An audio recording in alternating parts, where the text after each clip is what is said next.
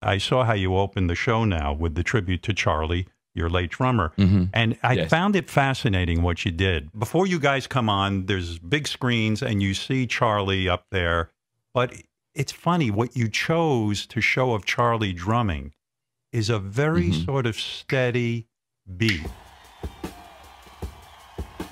It wasn't his fanciest fill. It wasn't some crazy drum solo.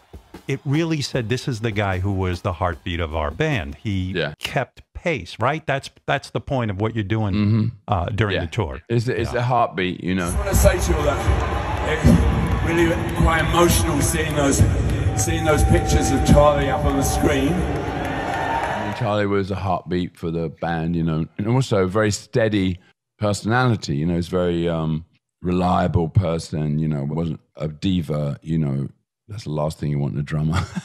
Right. Look, so Charlie was a very subtle drummer. And you know, it was, everyone says what Charlie loved was jazz. Yeah, he loved jazz. He did love jazz, and that gave him the subtlety that perhaps that he wouldn't have had if he hadn't been such a student and also played jazz a lot. But you know, he was a rock drummer as well. You know, he was a steady rock drummer. He wasn't just a jazz drummer showing off or trying to be too technical. And also had a very sort of dry sense of humor. And you know, he was a wonderful guy to play with. But I mean, you know, I miss Charlie because, you know, he had a great sense of humor, and we also were outside of the band. You know, we used to hang out quite a lot and have interesting times going. We like sports. We go to football. We go to cricket games, and we would have other interests apart from just music.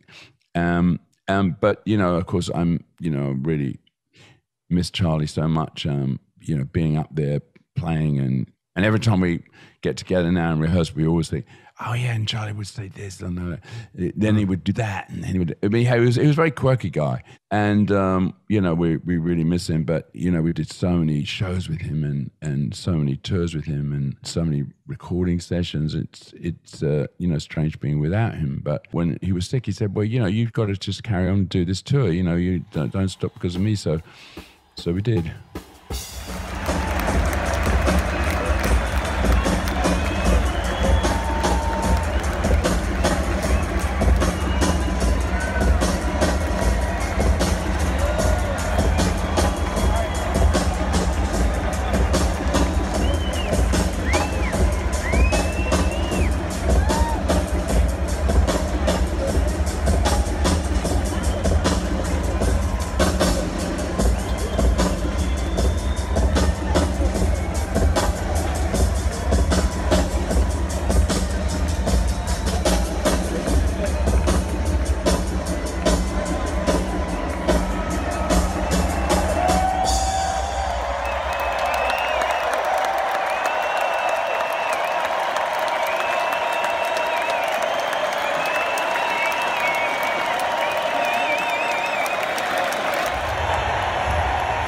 This is our first tour that we've ever done without him.